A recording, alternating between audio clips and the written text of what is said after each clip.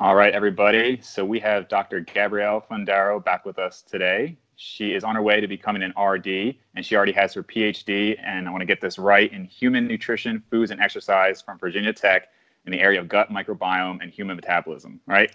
Yes, great job. So welcome back. Thank you. And so we started talking a few months ago, actually. I was talking to you about the carnivore diet and how it's interesting that that's getting pretty popular. I just released a podcast with Dr. Sean Baker, and I think he's one of the biggest proponents of it now, making it really popular. He was on Joe Rogan, Mark Bell's podcast. So he's become pretty prolific with it. And not everybody agrees with him, of course. And I think there's some points that you definitely don't agree with him on, and the carnivore diet in general. So, we can talk a little bit more generally, and then we'll get more specific. But generally, what are your thoughts on this new fad? Well, you put it correctly that it's a fad. That unfortunately, I think people are conflating the results that one person has seen or a few people have seen with evidence that this is an effective long-term treatment for a variety of either autoimmune diseases or inflammatory bowel diseases or even irritable bowel syndrome. And in fact, it's just that coincidentally, the people who are following the carnivore diet may have removed an item or items from their diet that were causing some gastric distress. And so they see an improvement there and then apply that to mean that the benefit is coming from only eating meat rather than the benefit being from avoiding whatever it was they weren't digesting well. So I don't have anything against a short-term elimination diet specifically. The low FODMAP diet is something that I use with plenty of clients and see great success with that. But the purpose is not to put them on a low FODMAP diet indefinitely. It's to initiate them with a 2 to 3 week phase of really kind of restrictive elimination where we're drastically reducing the overall load of those fermentable carbohydrates, and then systematically and gradually reintroducing foods so we can determine their level of tolerance. And I don't mean that in terms of immune system, but just in terms of digestive ability to each one of those groups of FODMAPs. And then we move back toward having a diet that's high in fruits and vegetables, whole grains, fiber, really the key food stuffs that we generally recommend in part of a nutritious diet that supports overall health, function, and longevity. So I find it really problematic too that there are practitioners who have sworn to do no harm that are recommending this diet that, although the relative risk of increased colorectal cancer may be low, it is still higher than what we see with people who have a less frequent intake of red meat or processed meat. So yes, I do agree that the relative risk is fairly low, that an individual's risk of developing colorectal cancer at any point is fairly low. And if we eat red meat with great frequency, it's only a small increase, about anywhere from 17 to upwards of 60%. But even that increase still needs to be recognized as an increase. Just like any behavior that we may partake in that may only have a small relative risk. And I've brought this up before when people are really concerned about using, for example, birth control and looking at the risk of increased inflammatory bowel diseases. The relative risk is very low, but it's still important to point that out, that there is a relative risk increase there.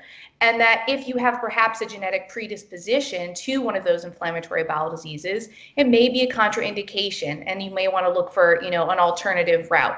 So I think it's the same thing when we're looking at, the carnivore diet, that now we're taking it to absolute extremes. It's not just that you're having an increased intake of red meat, but now your diet is 100% animal flesh.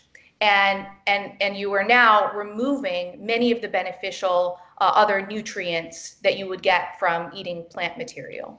So that's really where I see I think that's one valid point of contention in my opinion, that we really need to be, I think, more transparent and more realistic about what the risks may actually be and what the long-term implications would be.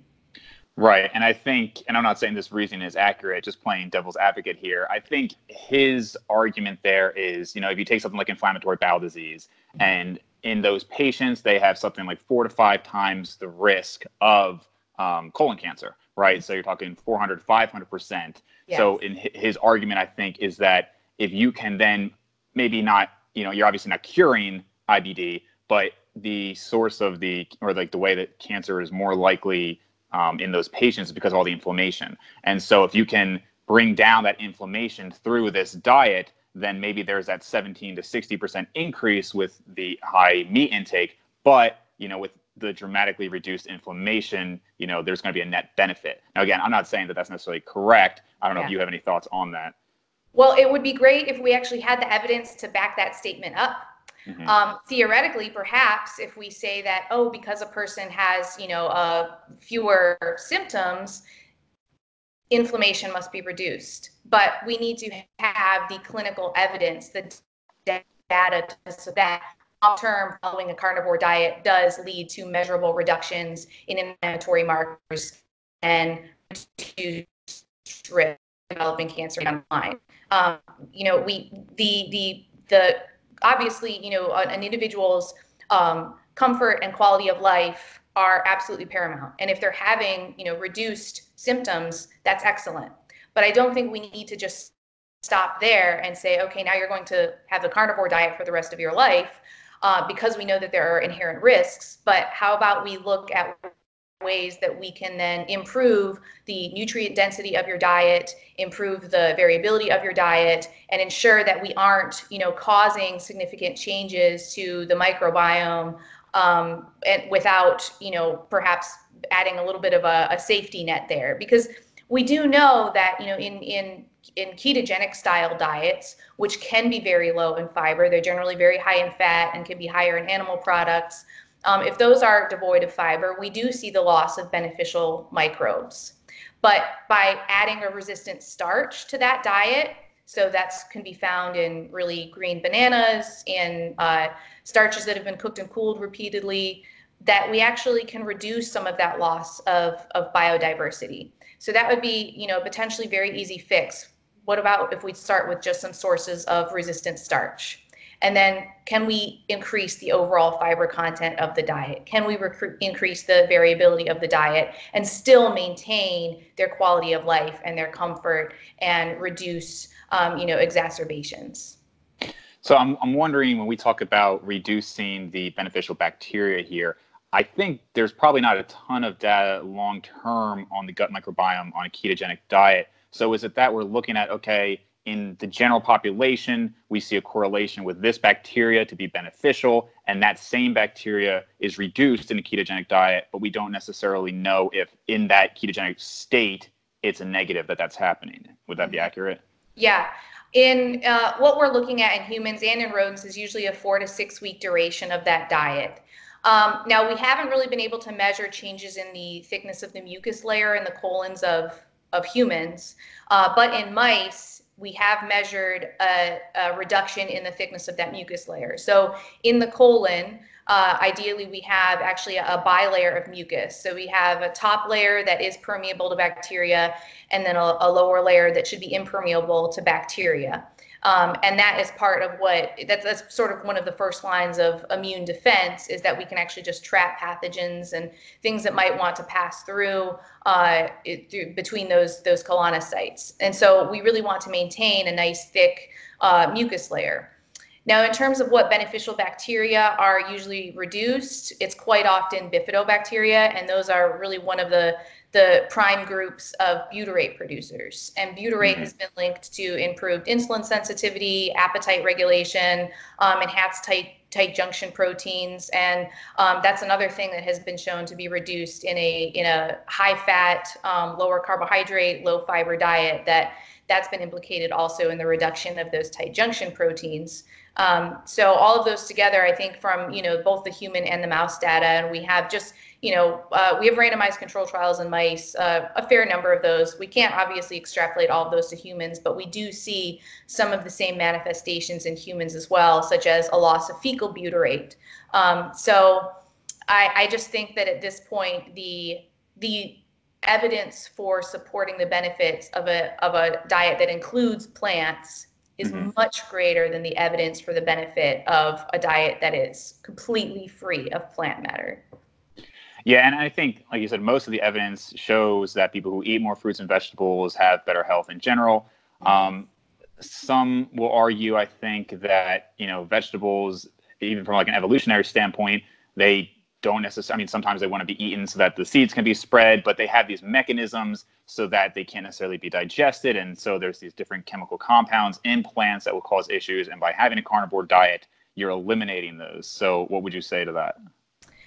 Yes, it's true that plants do contain some anti-nutrients, and that if we don't process those plants properly, we reduce the bioavailability and the digestibility of those plants.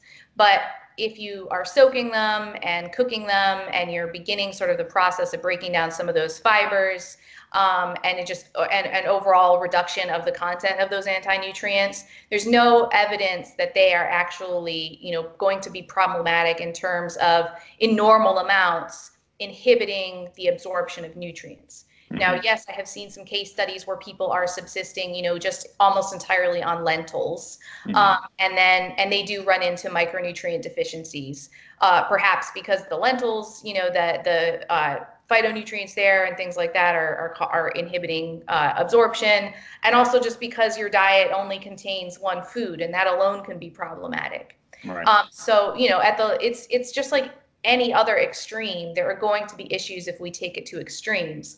But if you're eating a varied diet and you're getting your sources of nutrients from a variety of plants, and I think also animal food should be included. I'm really probably, if I'm going to be dogmatic about something, it's that I think most people probably should be omnivorous, or at least a little bit, lacto-ovo-vegetarian. There's great benefit in consuming animal products. I just don't agree with the extremes of not having any plant matter at all in your diet. Now, in terms of, evolutionarily speaking, I've heard some people say things like, we're not meant to digest plants. We have the digestive tract of a carnivore. We have the teeth of a carnivore. And that really is also very inaccurate. When you look at the digestive system of a true carnivore, it's much simpler than ours is.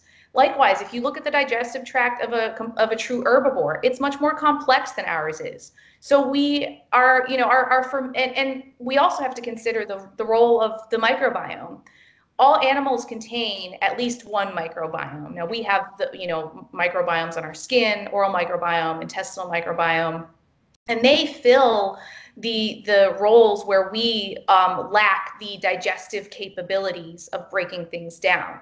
So yes, it's true that humans lack the digestive enzymes to break down many types of carbohydrates. And that's why we've co-evolved with these microbes, because they can do that for us. They can ferment those fibers and produce short-chain fatty acids, which we then can utilize. And it's the same thing when we look at ruminant animals and even carnivores. They're going to have a microbiome as well. Those microbiota, those microorganisms specifically fill those niches.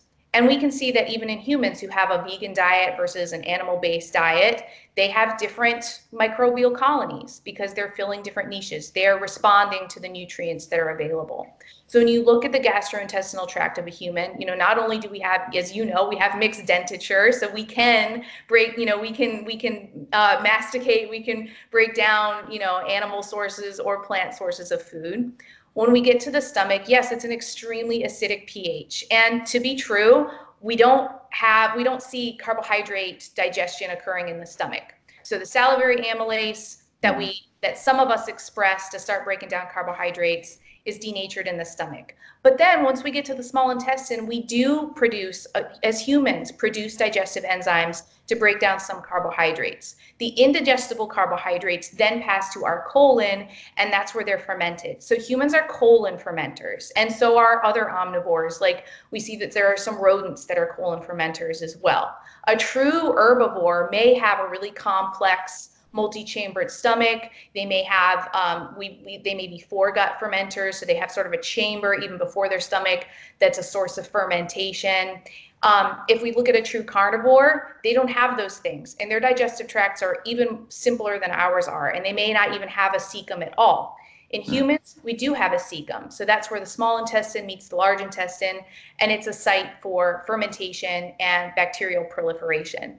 So to say that we look like a carnivore is false. To say that we look like an herbivore is false. We truly do look like omnivores because we have the digestive capabilities for proteins and for carbohydrates. We have the enzymes to break both of those down. We do lack some of those enzymes, but then again, we've co-evolved with the microbes that help us break those things down. And so we are a really unique and complex organism with this internal ecosystem that sort of fills in the gaps for us. And so even from an evolutionary standpoint, it makes sense to say that we can live on an omnivorous diet. We can live on a carnivorous diet or an herbivorous diet. That's probably part of the reason why we are, sort of the apex predator that we are today, and that we can adapt to really any situation.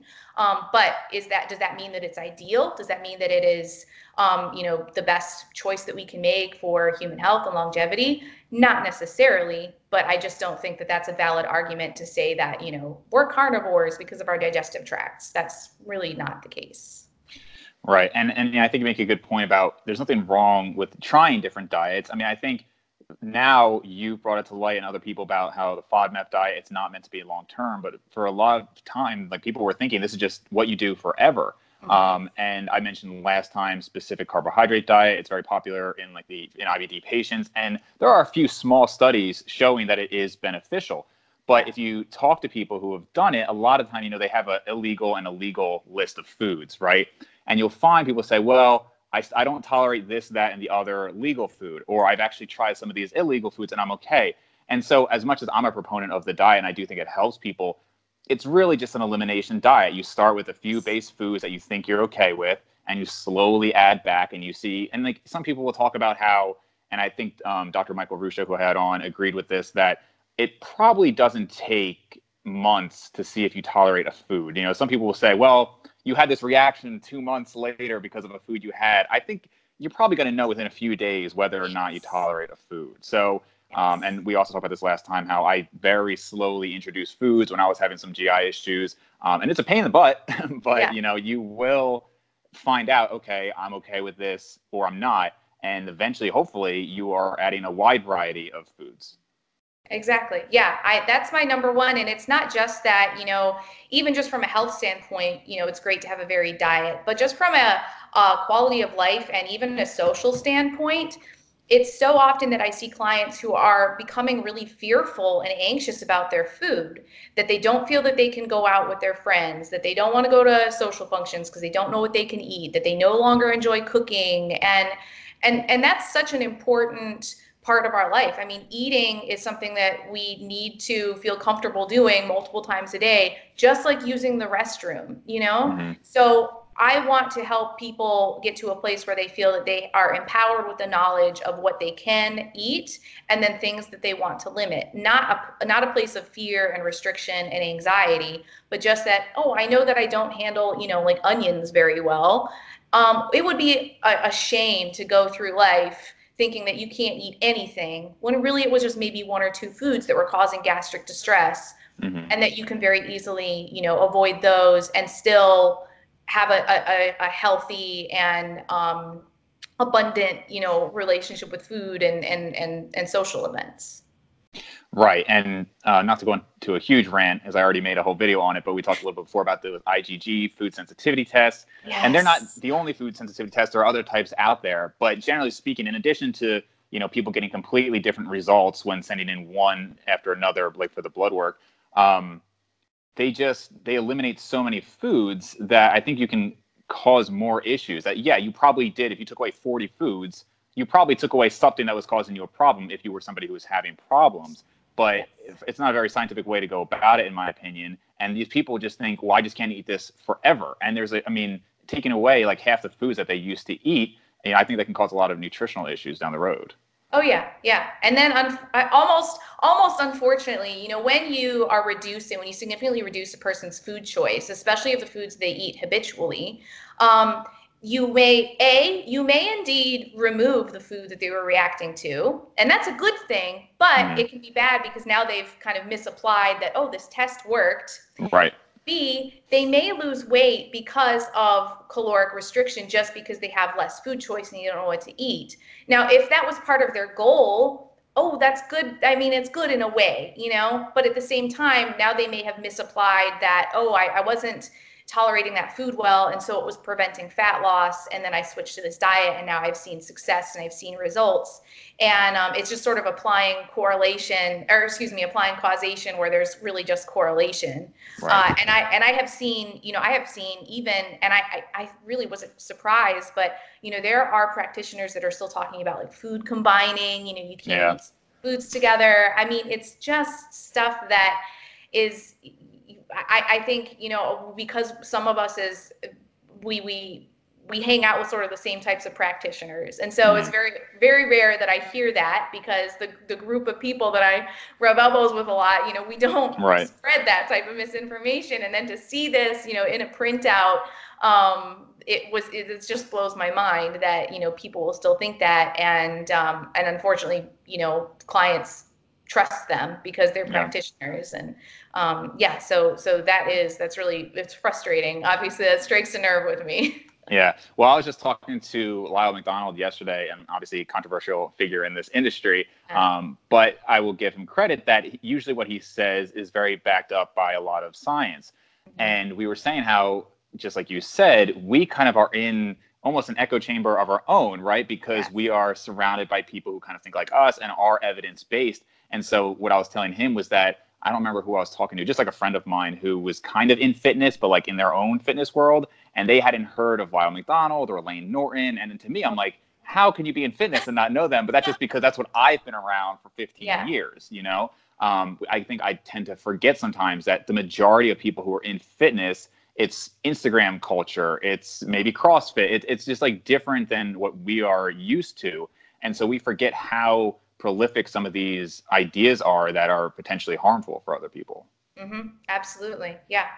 I mean, I think that one thing I've seen the growth of, and I'm happy to see this, is that there are more practitioners, more trainers who are putting out content for people who are very new to the field. Because some of what we put out, because we're so familiar with it, it's really advanced, and it sort of leaves people behind. And the folks that probably need to have, more guidance and really, really good evidence-based information are the people who are really new to the industry, because they aren't familiar with, the practitioners who are evidence-based versus those who are just making things up and trying to sell stuff. I had, there was a person, I posted one of those stupid food sensitivity tests, and I was like, this is just fake bullshit.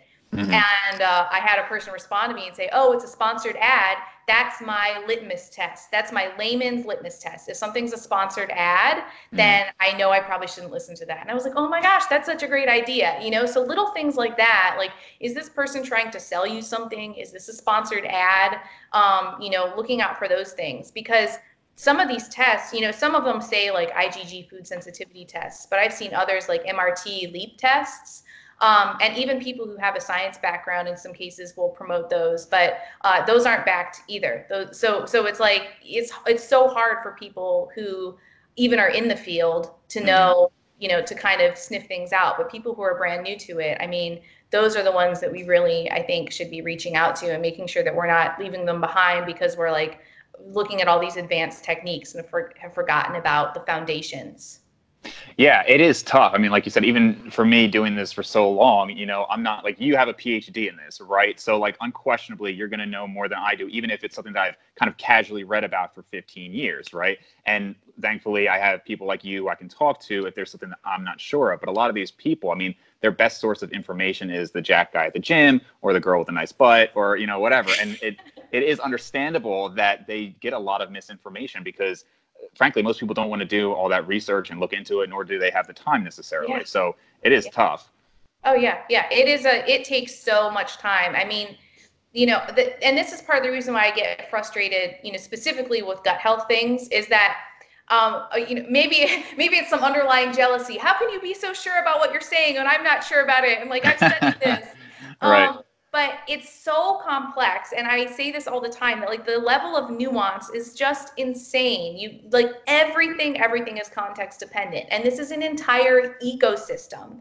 So it's like if one biologist came out and said, hey, I know how to solve the problem of like, you know, all the deforestation, like I can save literally every rainforest, I know how to do it, it's just this one protocol and every rainforest will be saved by this, most people would be like, are you sure? Like, you're just one biologist, you know, like people, there's people that disagree with, you know, climate change scientists because it's, only 97% or whatever. But it's like, that's the equivalent of someone saying like, oh, I have the cure, I have the solution to all of your gut problems. It is an entire ecosystem, and we still, you know, and there are almost even sub ecosystems, because what we see in the lumen of the small intestine is significantly different from what we see in the mucus layer of the colon. So it's like, you know, I really try to stress that like when I'm trying to help people, I'm trying to mitigate their digestive discomfort and recommend things that, you know, we have at least a little bit of evidence to say this might help, but it might not, you know, I mean, because there's only so much we can do. And it really is about, you know, managing distress and discomfort, not that I'm going to like rebuild your entire microbiome. There's no way that I can justify saying that. Right.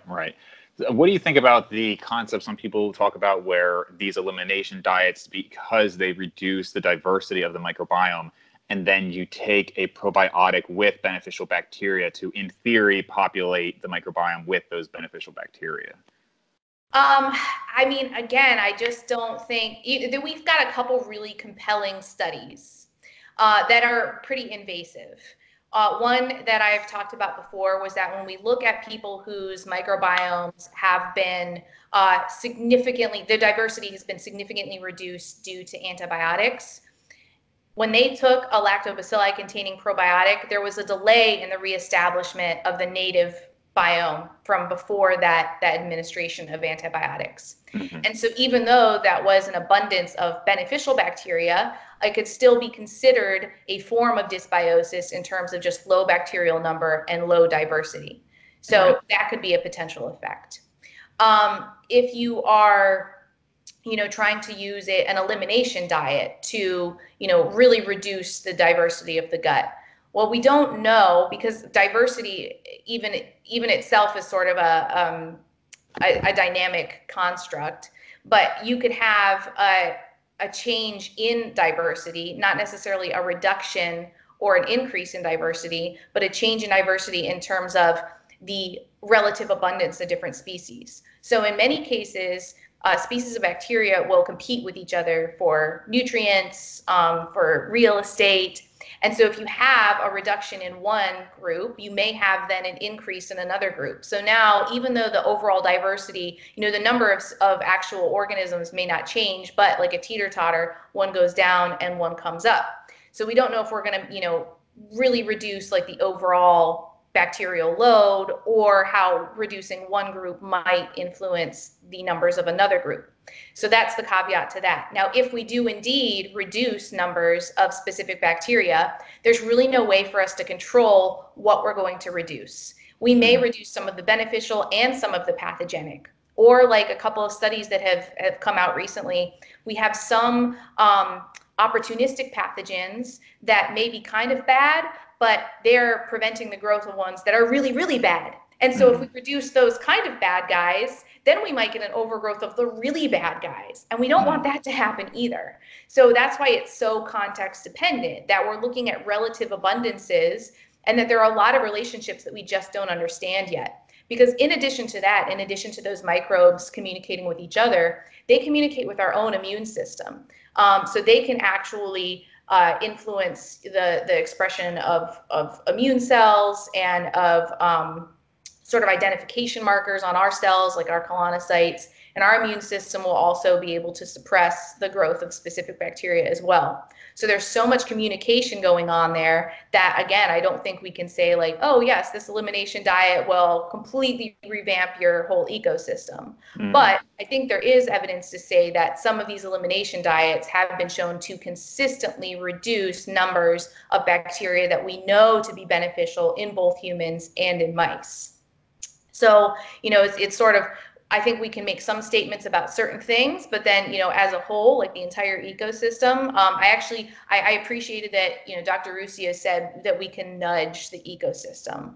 I think that that's probably the most accurate statement, that we may be able to, on the fringes, we can influence some taxa. Can we renew the entire thing? Can we slash and burn and grow a new one? Probably not, unless we're looking at, really big doses of broad spectrum antibiotics that we take for a long time, or if we're infected with a pathogen that is so virulent that causes, mass destruction of multiple taxa. But aside from that, when we're looking at just generally healthy people who may have some GI distress and want to change things with diet, probably very limited in what we can do there. What did you think of his comments regarding the 3 different types of probiotics? How a lot of times people will try to take the same, or they'll try different brands, but it's actually the same class of probiotics each time. So they haven't tried, I guess, different spectrums of them. Yeah, I did agree with that. Where I had some disagreement was in his statement about being, not evidence limited. So that, in some cases we don't have evidence that the bacteria is going to be, beneficial, or the probiotic will be beneficial in one instance, but it might be. And I would say to that true, the absence of evidence is not the evidence of absence. But in some cases, we do have evidence of an absence of an effect. And so that's where I think it's really important that we do look back at those systematic analyses and even, and Cochrane reviews and things that are really, high on the level of evidence, of the hierarchy of evidence. And from there, we can say, okay, it's pretty consistent that, X probiotic does not really help with constipation. So probably don't start with, the kitchen sink probiotic or whatever, any general probiotic in someone that has constipation. It's probably most efficient to go there and say, this one does seem to be effective for constipation.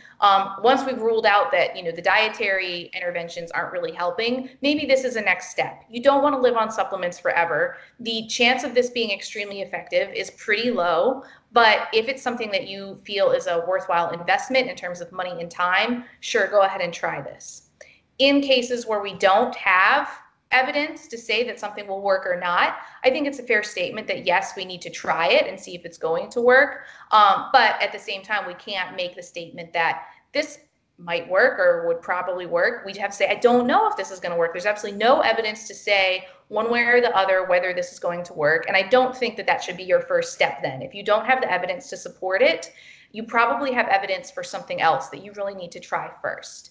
But I do agree that, yeah, a lot of people, especially, are just taking, kind of I call them the kitchen sink probiotics. So it's just a mixture usually of, he mentioned the lacto-bifido blends. So those are really common. The soil-based probiotics that are coming out now, like the spore forming, which are usually bacillus, those are really popular right now. Again, we don't have really strong evidence that they're going to be beneficial across the board. It's just something that's become very popular right now. So we have to be, I think, more selective about using the evidence that we have to apply that specific strain effect to a specific pathology. There's good evidence that some are beneficial for a few things, but we also have to be very transparent about, the fact that there's evidence that shows that they're not beneficial for another handful of things. Like they don't improve sport performance. They don't help with weight loss. So being more transparent and being more specific about our recommendations with those and our expectations. We don't see a lot of benefit, for example, with constipation. This is what I see pretty often. If you have decreased transit time of 15 hours, I mean, that might be worth it for some people, but is that really going to be enough to justify spending, perhaps $60 a month if that's really the only potential benefit? Do you think we're going to see any major advancements? I mean, I'm sure when it comes to the microbiome in general, we're going to see a ton because, and I've said before, you kind of got into this at like the perfect time because there's so much interest in it now. So I'm sure we're going to see some pretty major advancements in general. But in terms of probiotic supplementation, do you think we're going to have any, like massive waves with that? Because I mean, I've tried BSL-3, which is pretty much like the only prescription probiotic. Yeah. I've made my own yogurt from like a starter and all this. I've never really noticed anything from it, and a lot of people seem to not really notice anything. So I don't know if I've heard many stories of somebody saying like, I took this and it just helped so much. It was just dramatic difference, Right. I think probably the next step won't be so much the probiotic supplementation, although I'm sure we'll see, because what happens is we get sort of a golden child microbe every once in a while. I think the one that I've heard of recently, which is sort of a reemergences. I think it's Kristinella or something, or Kristincella, I can't remember, but it was one that was, identified in the microbiomes of lean people, or was deficient in people who had obesity. And so that's like a golden child. I've had people ask me about that. Like, is this, going to be the next probiotic? I'm well, probably, because, someone pointed it out. Right.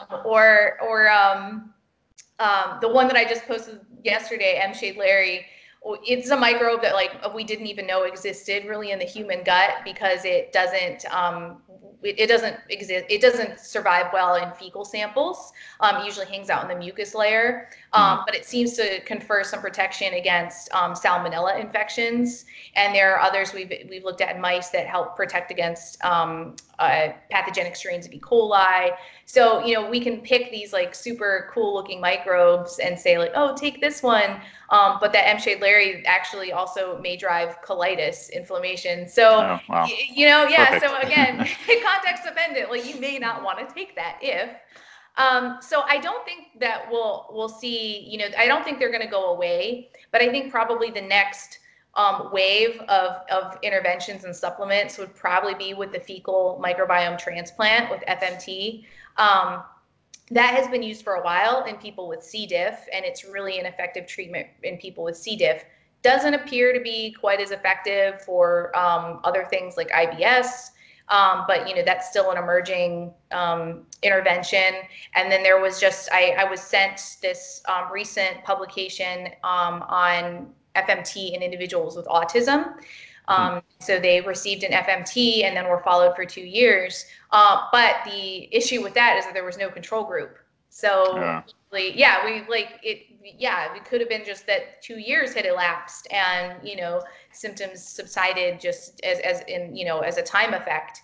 But it's something that we've used, in rodent studies for many, many years now as a way to induce phenotypic changes associated with a disease. So we'll take either a germ-free mouse or a notobiotic mouse that has specific strains that we want. They may be humanized, and then we do an FMT, and then we can induce obesity in a lean mouse either through increased energy harvesting or increased food intake. We can induce inflammatory bowel disease symptoms, and we can even induce behavioral changes. Now, those behavioral changes are not consistent every time. It's not that, if you give a mouse the feces of a mouse that you consider to be have anxiety, that next mouse then acts, more anxious all the time. And we especially see that if we do human to mouse transplants, that we don't see always a consistent representation of the pathology that we saw in the human. So I think that that's probably our next step, is that we know that we can extract these microbes and make them, put them in a deliverable pill form, and that it's very effective for treating some things. But again, I think that, it'll have its limitations, just like probiotic supplementation does. We still have to look at the risks and the benefits, because if you're, taking on another microbiome, then there are going to be, potential pathogens in that as well. So speaking of supplements in general, we talked before about obviously the acidity of the stomach. And I've seen some people in recent years talk about betaine HCl, and they'll say that, you know, because you would think that it's just going to make everything more acidic, so that might cause more acid reflux. These proponents of it argue that because the stomach is now more acidic, you'll digest the food better and therefore not have reflux. And, you know, you can go on Amazon and look up any of these supplements, and they have hundreds of reviews of people saying it cured their acid reflux. You hear something similar with digestive enzymes. So this is really contradictory compared to what's taught in, you know, like medical school, where you might have like omeprazole, a PPI prescribed to you if you have acid reflux. So what are your thoughts there? Well, when we are looking at pH, there's a reason why we have a protective mucus layer both in the stomach and the intestines. So stomach contents, our digestive juices there have a pH of about 1 to 2. I mean, extremely, extremely acidic. So taking a digestive enzyme, that's not going to be more acidic than the pH of the stomach. If it were, it would have an extremely caustic effect. You wouldn't be able to touch it. If anyone has ever been around hydrochloric acid, it's something that I worked with when I was in grad school. Like, you can't even crack the bottle open too close to your face because just the smell is so acrid and so caustic. Now, with digestive enzymes, just like any protein, they're very sensitive to pH. And so they'll have a specific pH range at which they function properly. That's why the pH of the body is so tightly controlled. The pH of the stomach and of the lumen of the small and large intestine, very different from each other, and then also from what we see in the body and what we see in the oral cavity. So as part of my collab with Miguel from Revive Stronger, we're writing about greens powders, and I've been looking into the efficacy of digestive enzymes. And one thing that really struck me that I wasn't surprised to see, that in most cases, those digestive enzymes have a pH range of activity between about 4 to 7. And so that means once they hit the stomach acid with a pH of 1 to 2, they're denatured or sort of pulled apart and digested, just like the rest of our dietary proteins. So they're not going to be active outside of the mouth. Now, say that perhaps they have an enteric coating, and so they're able to survive, quote unquote, transit out of the stomach. Then that means when they hit the small intestine, well, the duodenum still has a pH of about 2, maybe 3. And so we actually don't see the same pH that we'll see in the mouth in the areas of the small intestine where we have digestion and absorption occurring. So they really are not going to be functional digestive enzymes outside of our oral cavity. Now, there is some evidence that specific digestive enzymes that are pharmaceutical grade in really, really high doses may help with digestive discomfort in people who have exocrine pancreatic inefficiency. So those are things like really high doses of lipase, but even those are denatured up to about 90% in the stomach. So you can be damn sure that whatever you're getting on, you know, online or over the counter, that stuff is not going to be dosed as high as the pharmaceutical grade. We don't have, you know, obviously because it's not regulated, we don't know about the purity. They're not going to be tested for efficacy, and they're not going to make your stomach any more acidic than it already is. It is already extremely acidic. So those things I think are just really a huge waste of time for what we're taking over the counter. Now, there have been a couple studies done on lactase enzyme, and again, it was really, really large doses. I want to say like 6,000 IUs or something, and people could tolerate a small amount of dairy. But most people can tolerate up to about 150 mils of dairy anyway, even if they are lactose intolerant. Because the lactase production is a sliding scale. It's not that it's just on or off. Some people may produce more or less. And then there's some evidence that, again, in really high doses, that some enzymes may help with breaking down some of the problematic carbohydrates that we see like in legumes that can cause gas. But again, you know, we're looking at things that may be occurring in the mouth where we have a pH of about maybe 6. So because I mean, and you're right, it's really the antithesis of what makes sense physiologically and medically, and that, you know, individuals who have reflux, they use an antacid or, one that's going to reduce the production of stomach acid, or they may need to go about, looking into surgery for supporting that esophageal sphincter, because that's part of the reason why we have reflux, is that muscle there has weakened or is not functioning properly, and so you get reflux of the gastric juices up. But taking, digestive enzymes, that's going to be really just a waste of time and money. And, if you have a better option for treatment, go that route. Yeah. And, when I've talked to people who have tried it, there was Dr. Ralph Esposito. He was like one of the first people on the podcast. He had tried it. He said he had never noticed any benefit either. Yeah. I hate to dismiss hundreds of anecdotes, though. Mm-hmm. As much as I like to be scientific and have the studies, it's hard when you have literally hundreds of people saying, I've had acid reflux for years, maybe like decades, and I took this product and I don't have it anymore. I mean, placebo effect is a real thing, but I mean, that's, that's a pretty strong anecdote to say after decades, you try this supplement and all of a sudden things are fine. I mean, why do you think we see that? In most cases, when people change just one thing, they don't change just one thing.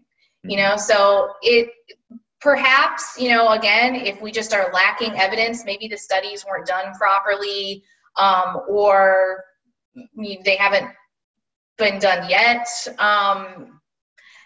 Perhaps that we could be missing something. But in most cases, yeah, it could either be placebo effect or just that they have changed other things as well. Perhaps maybe, that they're just not as aware of the things that they changed. But yeah, in most cases, like when people, change their diet a little bit, they're going to be making more health conscious decisions overall. Just like if we reduce late night snacking, a lot of people will find that they lose weight. Not necessarily because of the time of day. It's not that it's a late night snacking thing. It's just that led to a reduction in caloric intake, and that's what led to weight reduction. So I think it's important that we're not, applying causation where there's a correlation. Just in terms of, physiologically speaking, there are not a lot of mechanisms by which, taking that could really reduce gastric reflux. But, yeah, I don't want to dismiss people. And that's the thing with placebo effect. If it works, it still works. Mm-hmm. Does the mechanism matter as much?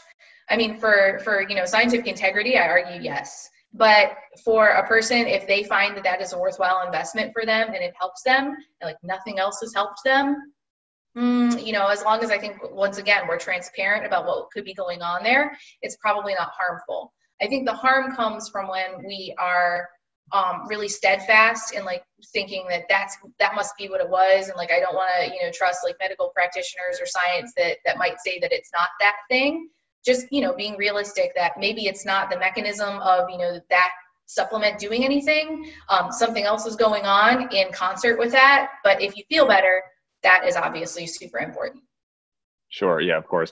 And I think one of the other points I wanted to bring up that Dr. Ruscio had talked about, I don't know if this is anything you had kind of noted it from the interview, but he talks about fasting a decent amount. And certainly intermittent fasting is very popular now.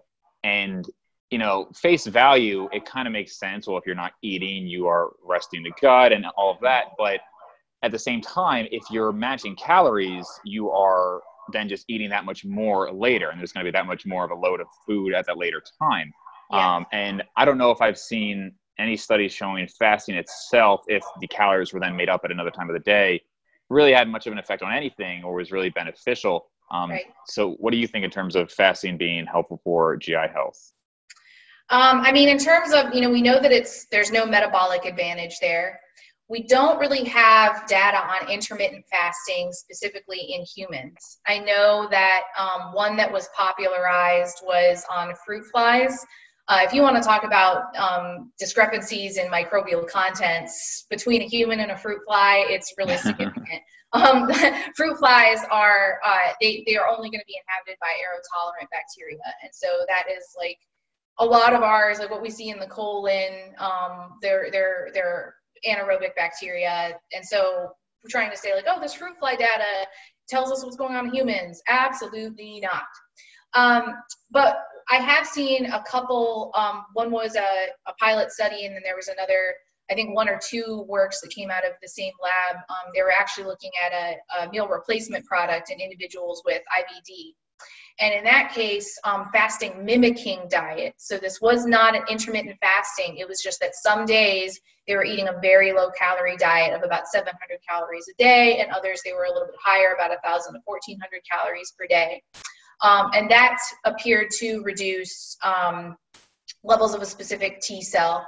And so they then said that, that could be potentially an indication of reduced inflammatory tone in individuals with inflammatory bowel disease. And they saw a similar reduction in individuals with type 2 diabetes. But again, But that was just a deficit? Like they were in a deficit the whole time, it sounds like. It was, yeah, exactly. So they call it, so that's why it's fasting. They call it fasting mimicking. I'm not sure what their justification is for saying that mimics fasting, because it doesn't. You're not fasted, you're fed, you're just having a very low calorie diet. And they were really looking at, can this food replacement product be used during the fasting mimicking diet as a way to, reduce, I guess, food load in the gut, but still have some nutrients available. But, overall, like the clinical relevance of that remains to be seen, because we know that, there's not a metabolic advantage to that if calories matched, individuals who do intermittent fasting versus individuals who don't will have equal weight loss. In circadian rhythm studies on mice, that data, when they were trying to then replicate that in humans, was not replicated in terms of changes to the microbiome. So if you have circadian rhythm disruption in mice, you do see changes in the microbiome. Does not appear to happen to the same extent in humans. So I don't think that there's evidence yet to show that there's any benefit to fasting, or even really much benefit to the fasting mimicking diets, and that, in individuals who have an inflammatory bowel disease, their risk of nutrient deficiency is going to be much greater, especially if they're having a lot of exacerbation. And so I think it's important there that when they can tolerate solid food, and especially, oral intake, that's extremely beneficial for their recovery. So I don't think that it's wise to, without reason, put people on a really very low calorie diet, or tell them that they should be fasting, because we don't have the evidence that it's beneficial. And it is something that I see, people recommend, but in kind of the same vein as, recommending a lot of fermented foods like kombucha and fermented dairy and things like that. It seems logical, it seems reasonable, but there's really no evidence to show that it does anything. The funny kombucha systematic review that I posted, it had one study, because there's just no data on humans. Or, we do have actually a lot of epidemiological data looking at the influence of fermented dairy, and it just doesn't seem like the effects are really that strong. They're just minimal effects, beneficial in some cases, just neutral in others. And so, yeah, sure, it could be helpful, but, to say that it is for certain right now, I think is just an overstatement, because we don't have, in that case, it's not so much the evidence of absence, but it's just the absence of evidence. And so we just have to be more pragmatic about what we're saying. Right. Yeah. I mean, unfortunately, I think that applies to a lot of what we know with gut health right now, in terms of at least what's put out there is it's just the start of this information. And I think people are just jumping to conclusions a lot. And that's one of the things we talked about before. I do appreciate some of these naturopathic doctors. I appreciate what they're trying to do, and that they're trying to, look at lifestyle before just prescribing drugs. But I do think there is some excessive extrapolation from the data, where it might not really support the recommendations that they're putting out there. And then somebody without a scientific background takes that as gospel, and that's when you run into problems. Exactly. Yep. So I think I'm going to call you the Mythbuster for this episode here. I will gladly wear that title. So where can people find your stuff? You're on Instagram, anything else? Yeah, so Instagram and Facebook as Vitamin PhD. My website is vitaminphdnutrition.com. I do one-on-one coaching through Renaissance Periodization, and I also do one-on-one video coaching via my own company, Vitamin PhD Nutrition LLC. I work with a lot of folks who have, gastrointestinal distress and just, seem to struggle sometimes with motivation, sticking to whatever diet they really want to try, but they just find it hard to do day to day. I'm also have contributed to the gut health section of the RP Diet Book 2.0, which is available. I have links for that on my website and links to Stronger Experts, where I have more videos. RP Plus, I have even more videos, and am also writing a book. So keep your eye out for that in the next year. Killing it. Trying. All right. Well, thanks again. Oh, thank you.